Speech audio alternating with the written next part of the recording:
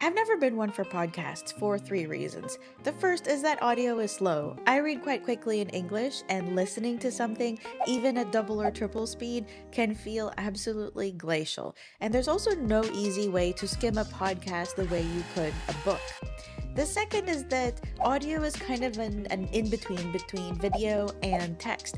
It is more vague than a video, but somehow still leaves less to the imagination than text. So it's kind of difficult for me to think of a time when I would choose the middle option rather than the explicitness of video or, text where I can actually imagine whatever I want. So it somehow leaves me with fewer opportunities to actually interact with whatever I'm listening to. And the third is the notes. Inevitably, when I'm listening to something, I'll hear something that I want to take note of. There's never a good enough way to do that. I don't want to sit at my computer and use one of these Obsidian plugins to take notes, and then that ties me to my computer. And I also don't want to have to put up with like a mediocre podcast player app, and there are a few out there I've tried like Air that just don't cut it. However, in the last few months, I've been pretty happily listening to podcasts, and it's all because I've found something that addresses all three of these issues, and that is a free app called Snipd. I first heard about Snipd when someone from the team approached me late last year asking to sponsor a video. I ultimately said no to that just because I say no to all sponsorships these days because they're just too much trouble for me, honestly. But I did start using the app and I've been using it on and off for about 10 months. So this isn't a sponsored video. They don't even have an affiliate program because the app is free. But I'm talking about it anyway because it's actually pretty cool. Snipd is a podcast player app for mobile devices. It supports iOS and Android, and it has a lot of features, but the two that really sold me on it are one, it's AI powered in a way that's actually useful and not gimmicky, and two, it syncs with Readwise. So let me show you what that looks like on my actual phone. This is the Snipd app. It looks pretty much like a standard podcast player app. You've got your podcasts here. You have downloads and things that are in progress and favorites that you've got. All the podcasts that I subscribe to are here. You can also have groups. So I've subscribed to, for example, the productivity one, and then it shows me just little snippets of these podcasts that they think that I might be interested in. So that part is cool. I'm in productivity and also this tech talk one.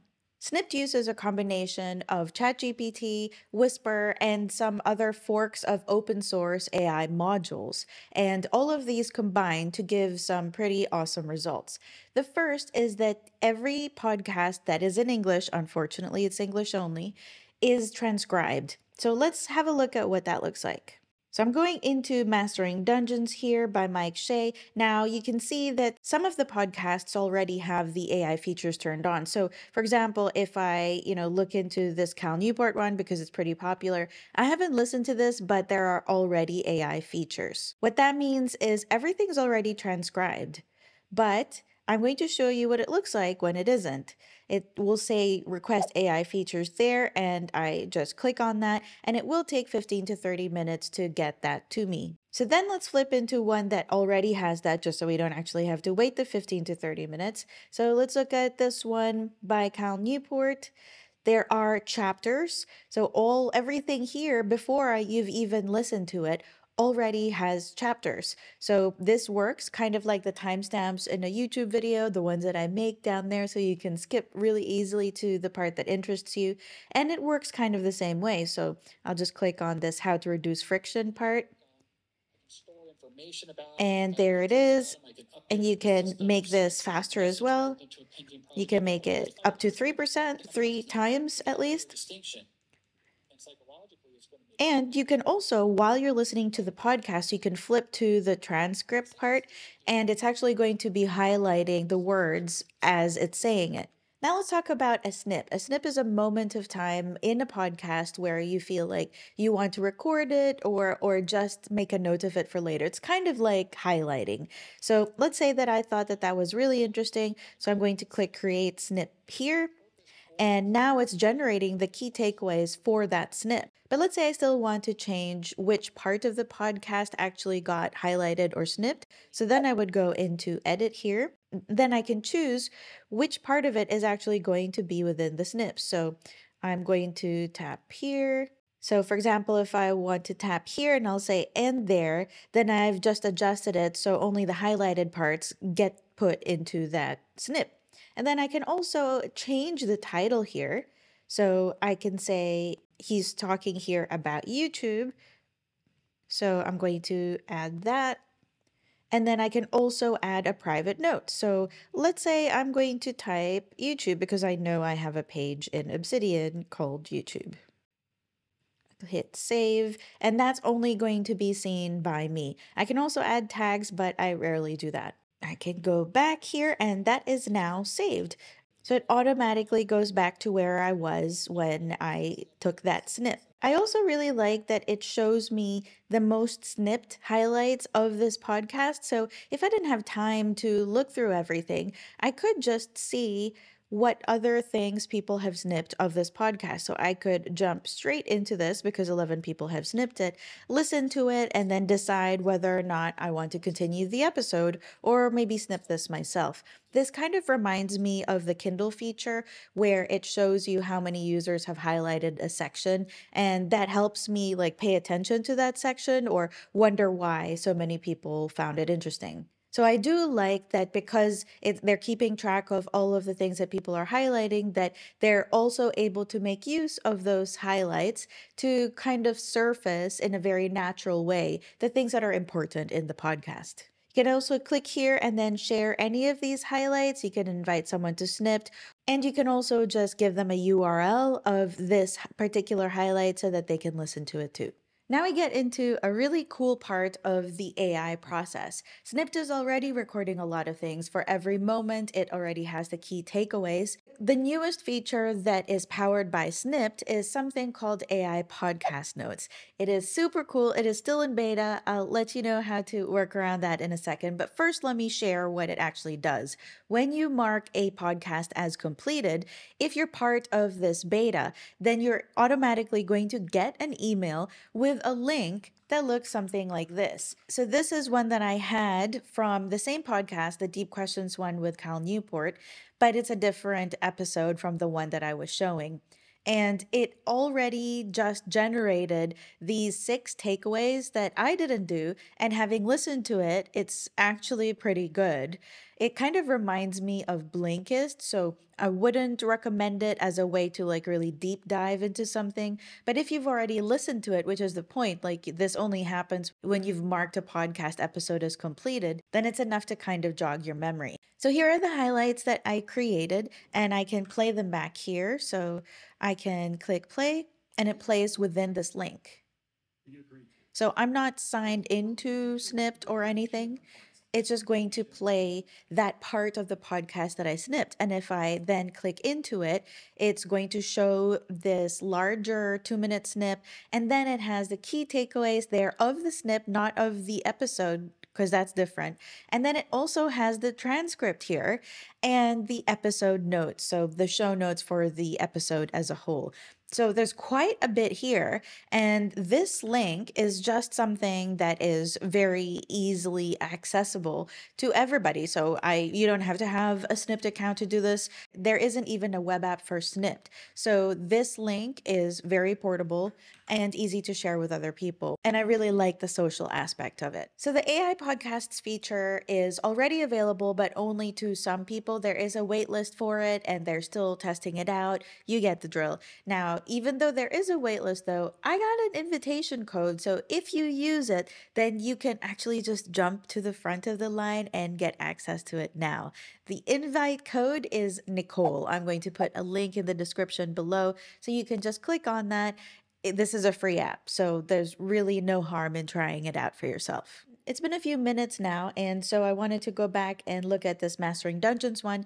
This is the podcast that I had requested AI features of, so I wanted to show you what it looks like fresh off of this AI processing. So already there are AI chapters, and this is doing a pretty good job actually. I mean, even at recognizing some of the specific terminology for D&D. Okay, so it got like this one, Beetle and Grim is not quite right, but hey, it did pretty good. Baldur's Gate, there's a lot of things here that they did a pretty good job at transcribing. And so if we play that, now we'll see the transcript here, and everything there is going to be transcribed and easily highlighted and snipped. And while I was doing that, I had marked the episode that we were looking at as completed, and here are the takeaways. So let's have a look at that. I am using the Arc browser to do it. So you can join the waitlist here, or you can use my code to do it. I don't get anything from it, really. It just kind of lets them know that I sent people their way, but I don't get anything from it. So yeah, this is the highlight that I actually created.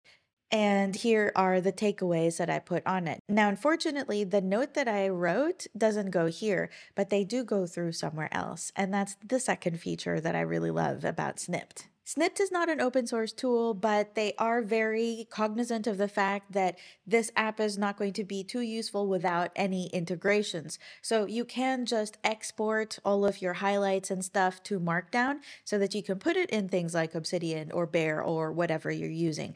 However, they also integrate with Readwise. You might already know that I'm a big fan of Readwise. It is a paid app. However, I just get so much value out of all of the integrations that they have. It's getting to the point where now if I listen or read or watch or, anything, consume any bit of content, I can pretty much guarantee that there's a way to get it into Readwise, which means there's also a way through the Readwise official plugin to get it into Obsidian.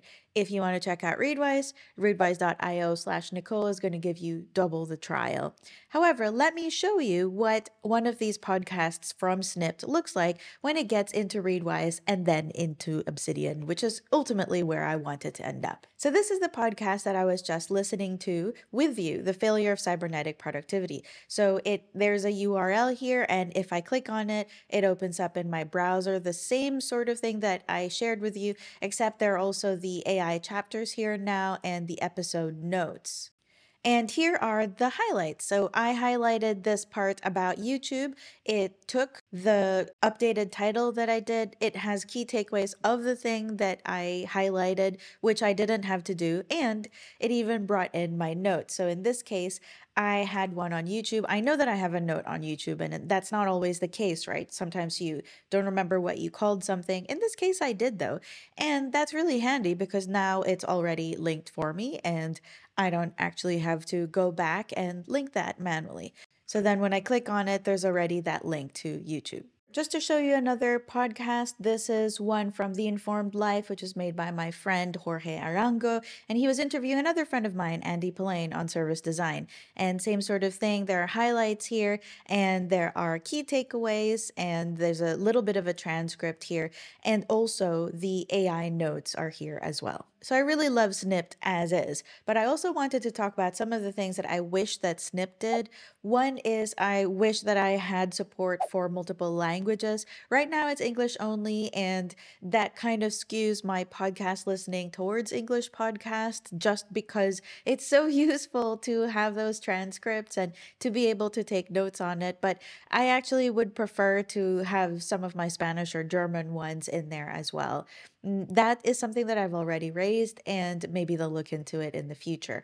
I also listen to a lot of fiction podcasts. So, some things like Dungeons and Dragons actual plays, they don't really fit that very nonfiction model of key takeaways. Like, what is the takeaway of a good story? So, I would also love to have something that is more geared towards fiction. So, episode summaries rather than key takeaways, like, the party did this and then this happened, rather than here's what you can take away from that. I also just want better everything, better takeaways. It doesn't get all of the names right. It doesn't transcribe everything perfectly. That's just the nature of AI. I mean, it's not going to get everything right, but I do feel like whatever mix of ChatGPT, Whisper, and open source models that they're using is working better than other ones that I use, than any one of those individually, actually. I would also love to have the chapters in the Readwise export. I've mentioned this to the team, and I believe that it's something that they might look into. The other thing is, I would love to have an API for developers to be able to extend this more easily. I pitched this to them, and it doesn't look like it's something that is a priority right now. However, they did say that they are very actively pursuing different services to integrate with or making sure that there are many ways to export your data. So there is that. Snipd right now is completely free, so you can download it on iOS and Android. And I would love to see them have a sustainable business model. They are looking at what a Snipd premium might look like, so they're just getting feedback right now. At some point, I hope that they do release something that is good value for money. But in the meantime, I think this is a really good time to go ahead and jump on the Snip train. So let's go over the three issues that I talked about in the beginning. The first is that podcasts are slow. Well, audio is still slow. However, the transcripts and the chapters help me skim the audio before I even really get invested into it. So I know before I get into it whether it's something that I want to spend time on. There are also the most highlighted moments that help me gauge which ones are most important. So I might not even have to listen to the entire podcast. The second is that it's not as interactive. Snipd makes that so much better because having the transcript there gives me engages another sense of mine. So I'm listening to it, but I'm also reading the transcript and I'm much faster when I'm reading. And it just is a lot more engaging to have the two senses that are engaged. And the third thing with podcasts is that usually there isn't a good way to take notes, and Snipd completely blows that out of the water because snipping is really easy. It is a transcript, so once it's in text, then everything is just a highlight, and that automatically goes to Readwise and then to Obsidian. So I have this nice little loop where I listen to something, I hit snip, I adjust those little sliders so that I get just what I want.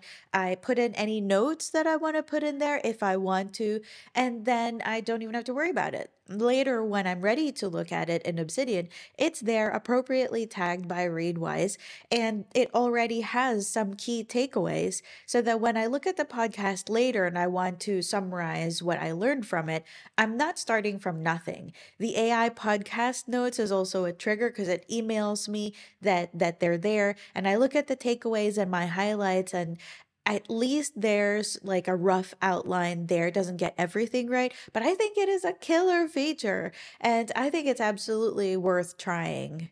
It's early days for Snipd, especially since the entire company consists of 5 people who are working out of an office in Zurich, Switzerland, 4 of whom are engineers. But after several months of using it, I think it is an easy recommend for anyone who wants to get more out of podcasts. If you're still not a podcast person, which is fine, and you still prefer YouTube videos, I mean, that's why you're here, right? Well, maybe check out this video where I talk about some of the options for doing the same thing, processing your highlights from YouTube videos. Thanks for watching. Chalo meltehe.